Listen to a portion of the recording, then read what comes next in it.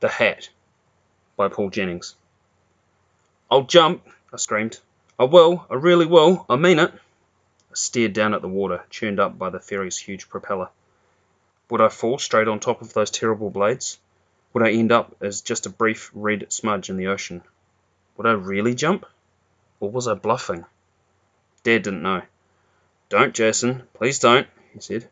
"Then stop the ferry. Get my hat." Most of the passengers were tourists on their way to look at the coral and fish of the Great Barrier Reef. They stared down at this real-life drama with wide-open eyes.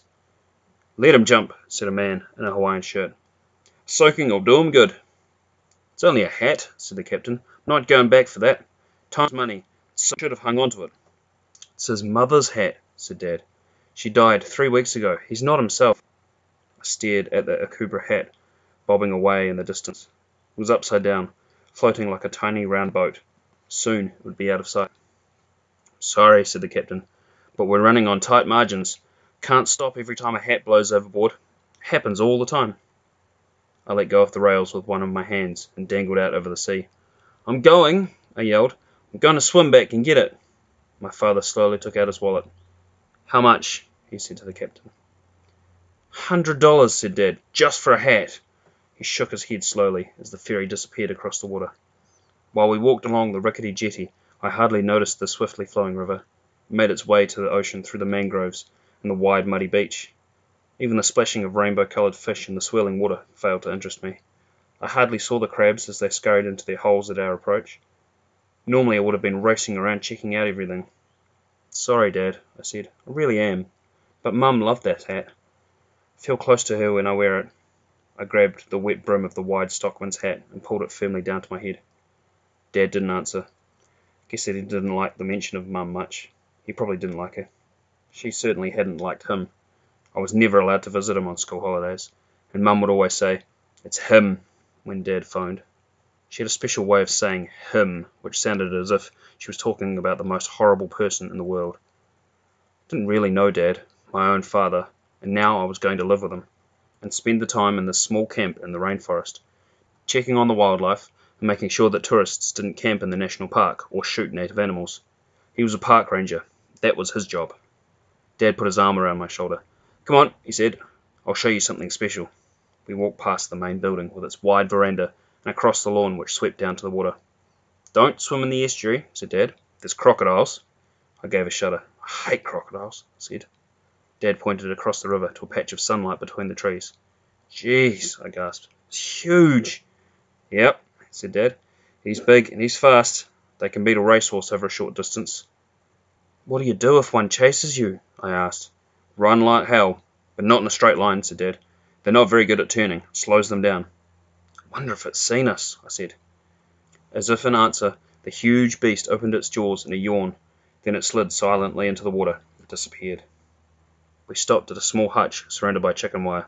A fine mesh wire fence surrounded it. It was strong and well made. Not even a mouse could sneak into the enclosure. Dad unlatched the gate and we stepped inside. The hutch reminded me of Ralph, my pet rabbit, back home in Melbourne. I had to give him away when I left. "Rabbits?" I said excitedly. "No way," said Dad. "We shoot rabbits up here. They're pests. So are the pigs, and feral rats." He said the word rats with a disgusted look on his face. It reminded me of the way that Mum used to pronounce the word him. He opened the top of the hutch and carefully took out one of the most beautiful creatures I'd ever seen. The hard look fell from Dad's face. He reminded me of a mother staring down at a newborn child. "This," said Dad, "is an eastern bilby, a native animal. It's meant to be here, but bilbies are on the edge of extinction, killed by introduced animals brought in from overseas like pigs and cats and filthy feral rats. It was a beautiful animal, about the size of a rabbit, with a pointed face and long ears that seemed too big for it. Bilby's nose made it look like a stretched mouse, waved its furry tail slowly from side to side. It sniffed Dad's skin, like a pet. Dad placed the bilby in my hand and smiled. "There are only 2 of this species left alive up here, male in the zoo in Brisbane, and this one. She's pregnant. Her name is Breeze. I'm trying to introduce them back into this forest. The feral rats and pigs have wiped them out. It's a battle, I can tell you." His face looked weary. "I'll help you, Dad," I said. He grinned at me. His weather-worn brown skin broke into friendly wrinkles. He suddenly pulled the brim of my hat down so that it covered my eyes. Come on, Jason, I'll show you around. From inside the hat I could hear him laughing. I didn't like him touching Mum's hat, but it wasn't the time to say anything. Nothing would part me from my hat. I'd have jumped off that ferry to get it if they hadn't stopped, even though I couldn't swim. That night I lay alone in my room on the veranda and listened to the sound of the forest. The air was warm and only a fly screen protected me from the dark outside. I left the light on. It made me feel a little safer.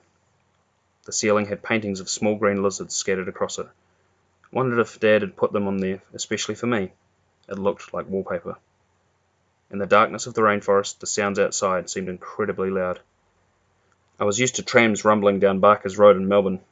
At night in the city, I would never even notice the sounds of squealing brakes and a blaring police siren. But here in this wild and lonely country, every rustle seemed to hold a threat. Suddenly, the wallpaper lizards began to walk. I screamed. They were real and walking upside down on the ceiling, clinging to the paint with little suction cups on the ends of their spidery toes. Dad raced into the room, began to laugh. "You sure are a city boy," he said. "They're geckos. They can't hurt you. They're lovely creatures." Dad turned off the light. "It attracts the mozzies," he said, as he gently closed the door. Mum's hat dangled from the bedpost. I could see its dark outline in the glow of the huge, soft moon. A tear ran down my cheek and soaked into the pillow. "Mum," I moaned to myself, "please come back." I grabbed her hat, pulled it down over my face to keep out the silent dangers of the night. The hat still smelt of Mum. Even its soaking in the ocean hadn't been able to take that away. No one would ever get that hat away from me. I would go to my grave before I could part with it.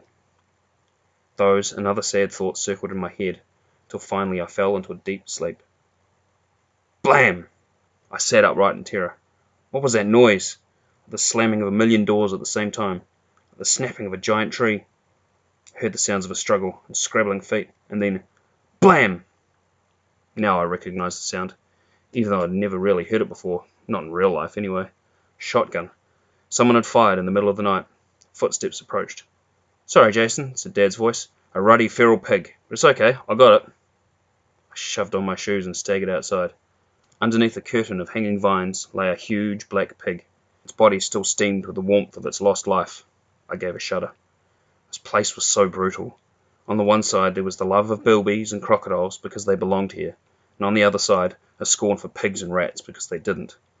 "I'm feral too," I said. "I don't belong here." "No, you're not," said Dad. "Feral animals are killers. You and me, we're the protectors of the weak." Dad put his hand on my shoulder and squeezed it. I knew what he was saying, but there was nowhere else to go, so I'd better get used to it. The next morning, Dad raced into my room before I was fully awake. "Quick, Jason, get dressed. Something's happened." "What is it?" "3 baby bilbies have been born." "Terrific!" I yelled. "Yes," said Dad, "but there's something else." His face was grave, and he was worried. I followed him outside. We both stared down at the damage to the enclosure. The gate had been flattened, and the wire mesh pulled off. The mesh had been twisted into a long rope and dragged off into the forest. "Who did it?" I exclaimed. "Not who. What?" said Dad. "The feral pig that I shot. I thought it was making a lot of noise. Pigs have enormous strength. Fortunately, it didn't get into the hutch. The bilbies are safe." "What are we going to do?" "Have to get some new wire," said Dad, "and quick. The pigs won't be back in daylight, but nothing stops feral rats." He pointed to a patch of tall green grass that stood out against the brown dirt. "Saw a rat there a couple of days ago," he said. I trailed off. "Go to your mother's funeral." "What do you want me to do?" I said. "Stay here while I take the dinghy along the coast to the next ranger station. There's a roll of new wire there. I'll be back before dark." "Oh, no worries," I said. "Can I see the babies before you go?" "No, sorry, Jason," said Dad, "but they mustn't be disturbed. The mother has a pouch. They're safe in there, nice and warm with mother's milk on hand. All you have to do is make sure nothing goes in or out of the entrance to the hut. Breeze will stay there. There's food and water inside." "What about me?" I said. "How long will you be gone?" "I'll go and get you something too," said Dad, "but you mustn't leave the spot. The rat will be in and out in the flash. I can smell a new birth a mile off. Babies are the first things they eat. A bilby has no defence against rats. I would move Breeze up to the house, but I can't risk disturbing her." "Oh, you can count on me, Dad," I said. "Nothing will make me leave here." I grinned up at him from underneath the brim of my akubra. Dad nodded. He came back with a bottle of drink and some sandwiches, and a crowbar. "What's that for?" I asked. "If you see a rat," said Dad, "you know what to do." I shuddered as he leaned the crowbar against the hutch. "Okay," I said hesitantly. "Good man," said Dad. "Should be back in 3 or 4 hours." He walked down to the jetty and started the outboard on the little dinghy. The putt-putt of the engine drifted across the water as he headed out to sea. He finally vanished around a headland. For a little while I could still hear the sound of the motor. Then it faded and died. I was alone. The ground began to return the heat of the rising sun. The only sound was the occasional buzz of a fly. It's funny how the bush has different sounds at different times. In the morning and evening the birds are noisy and life fills the forest. In the night there are sounds of secret hunting and feeding. In the hot hours all is quiet. I began to grow drowsy. Took a few mouthfuls of water from the bottle, nibbled at the sandwich. I shook my head, trying to keep myself awake. Time passed so slowly. Should have asked Dad for a book. For a moment I thought about racing over to the house and getting one, but I promised not to leave the hutch, even for a second. Then the weather began to change. Clouds covered the sun. A tropical breeze sprung up. Without any warning, a fierce gust of wind swept through the clearing. It snatched my hat and sent it bowling towards the river. My blood turned to ice. In a second it would be gone. Could I follow it? Could I not follow it? I'd only have to leave my post for a few seconds, but those words, "leave my post," sounded dreadful. Weren't soldiers shot for leaving their post? But this wasn't war. This was a boy in a hat. Nothing could happen to the bilbies in that short time. I jumped to my feet and pelted after the hat. It was spinning like a crazy, out-of-control wheel on a racing track. "Oh no!" I gasped. A gust carried the hat into the air. In no time it was in the water, floating quickly away from the muddy bank. I jumped in after it. The mud was soft and I sank up to my knees. In a flash I realized I was in danger. I tried to lift one leg, but straight away the other one sank deeper. The mud was foul and squelchy. It sucked at my legs. My hat was spinning upside down in the water, just out of reach. The word crocodile flashed through my mind. Panic began to well up in my throat. Then I looked at my hat. My mother's smiling face appeared in my mind.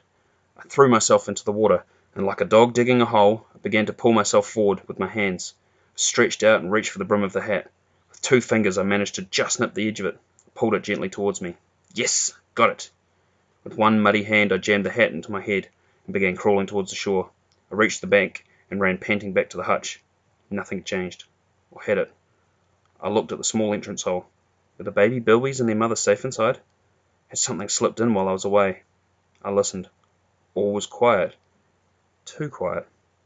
Was there a feral creature in there? There was only one way to find out. Dad had told me not to look at the bilbies, but I had to know. Were they safe? I lifted the lid and stared inside. Breeze was dead. Her staring eyes did not see. They were dry and milky. I bent down and gently lifted up the still body. Her fur was sticky. Her little legs felt as if they would break if I tried to bend them. One foot had been chewed. My head seemed as if it had dropped off and was falling down, down, down into a deep well. This was a nightmare. I had deserted my post and the enemy had crept into the camp. With trembling fingers I began to search for a pouch. Maybe the bilbies were still alive in there. I turned her over and felt in the fur. No pouch. No pouch. Oh yes, there it was, facing backwards. It was torn and bleeding where teeth had ripped at it. I felt gently inside with my fingers. There were little teats, but nothing else. My heart seemed to stop beating. The world grew bleak and cold. The babies were gone. I knew at once they'd been eaten by the rat, killed before we could even give them names. The rat was a murderer. It had scurried off to its stinking nest, and I knew where it was. Red-hot rage flowed through my veins. I'd never experienced anything like it before. My whole face was burning. I opened my mouth and screamed in fury at the sky. The sound filled the forest for a few seconds, and died away. My skin was cold, but inside I was boiling. Something had taken hold of me. Something inside wanted to explode. It was hate.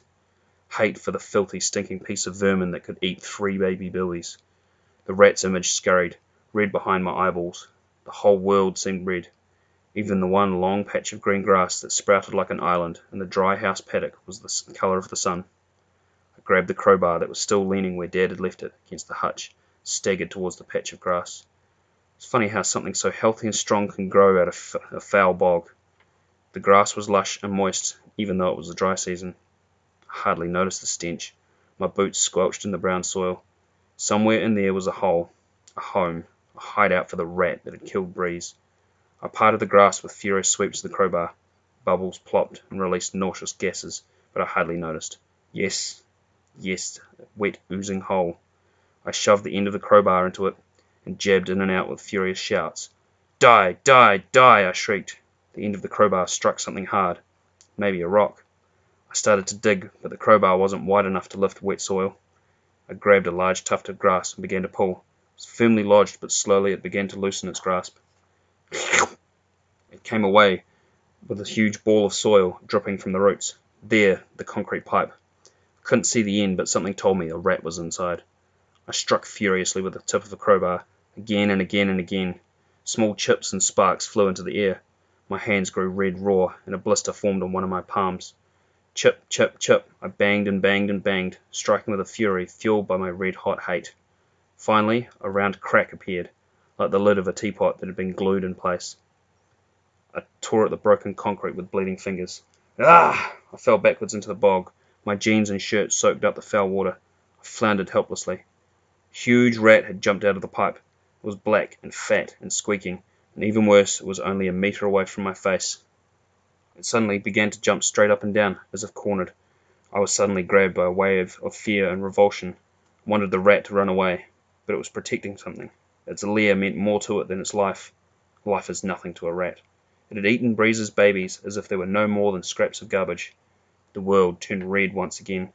I sprang to my feet and began striking crazily at the leaping rodent. It jumped up and sideways and then forward, baring its teeth like a dog. Suddenly it grabbed the end of the bar and began to crawl along it. I thought of its claws and teeth and scabby skin made me feel faint. I dropped to a crouching position, and holding the bar parallel to the ground, thumped it down. There was a small, sickening crack. The rat twitched and lay still. I stood up and leaned on the bar. I gasped. The breath was raw in my lungs. I stared down at the dead rat. Its life had gone in a fraction of a second, and in that same moment hate drained from my frenzied head. I'd never killed anything before. Well, maybe a fly and a few spiders, but not a warm-blooded animal. A mammal, even a rat, is more like a person. It has eyes and ears and skin, holds food in its paws and chews like a human. It has blood inside, gives birth and suckles its young. Suddenly I felt weak all over. I'd killed the rat, but it didn't make me feel better. Its dead body reminded me of Breeze, lying stiff and still in the box not far away. Now I was a killer too. I had my revenge, but revenge isn't sweet. Revenge is sour. Inside the pipe I could see grass and straw and bits of chewed up paper. The rat had been protecting its nest. My heart slowed. The blood seemed to run backwards in my veins. I carefully moved the top layer of grass from my crowbar. Please, I prayed. Please don't let there be.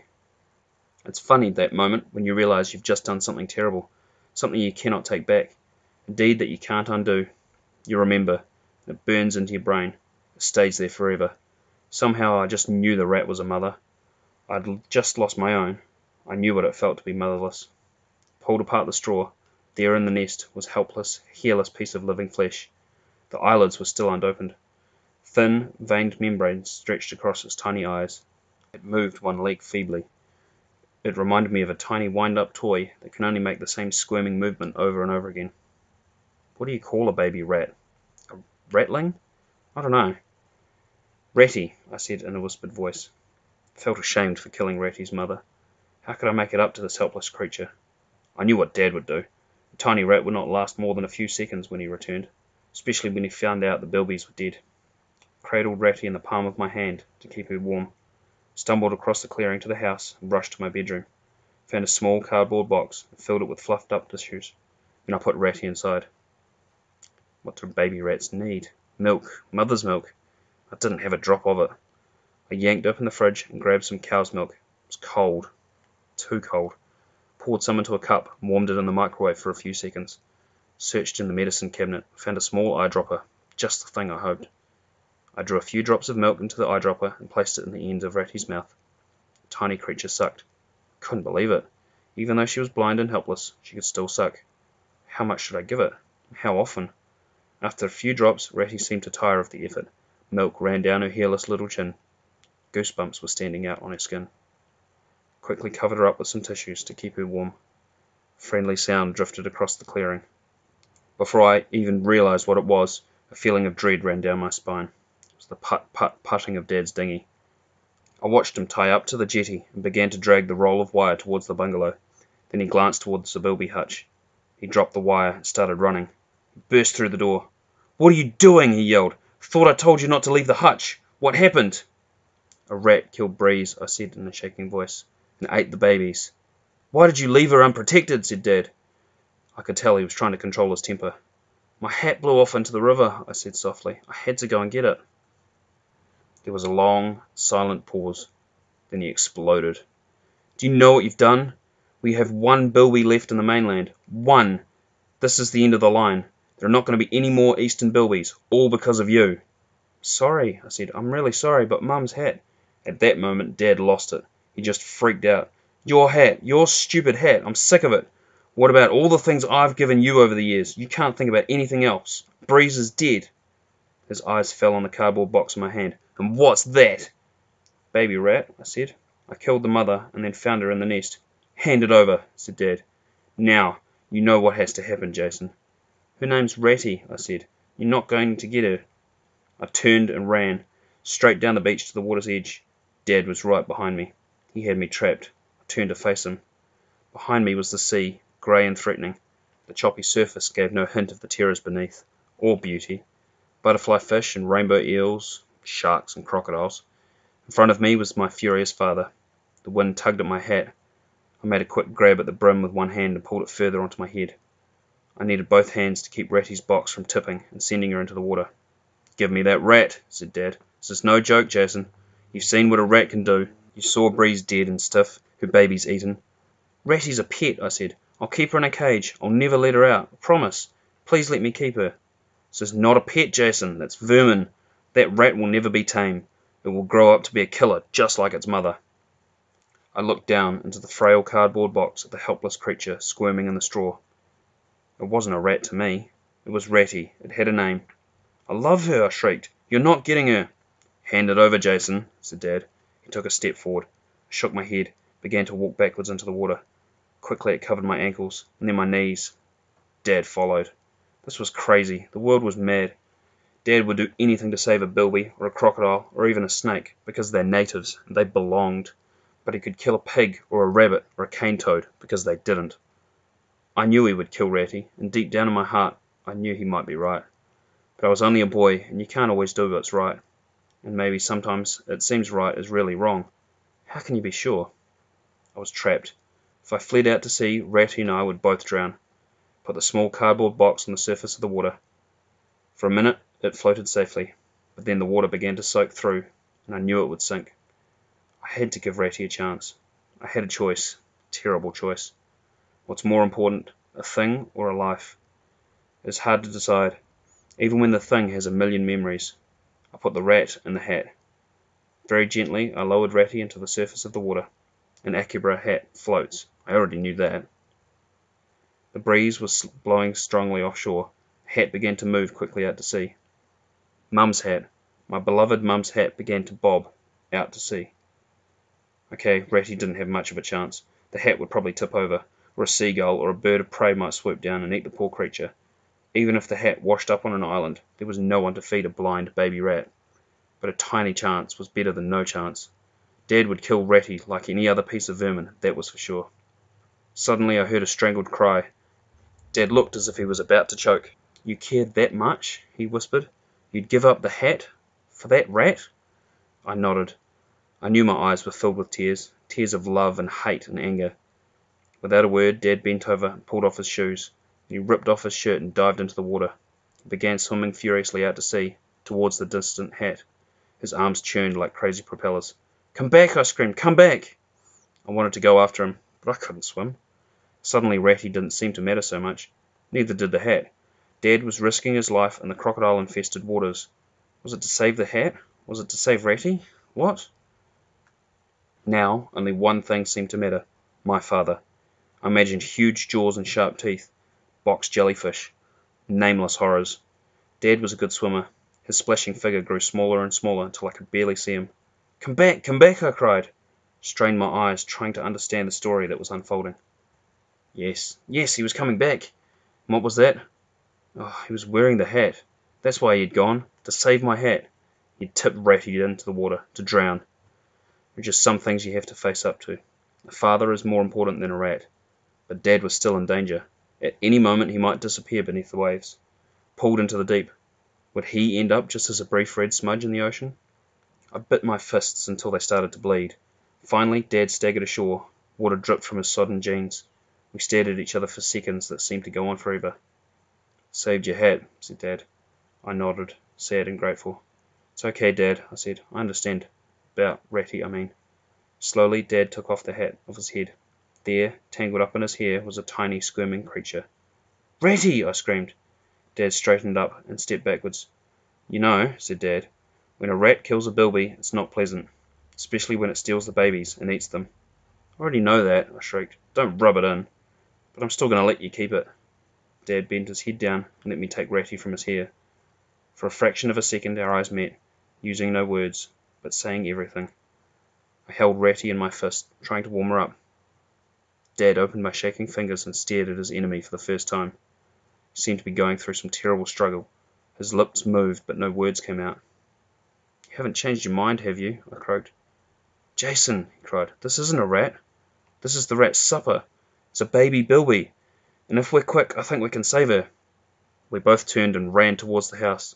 I ran so fast that my hat flew off my head. Just let it go. Some things in life are more important than a hat. A hard bit is figuring out what they are. Well, that's what I reckon anyway.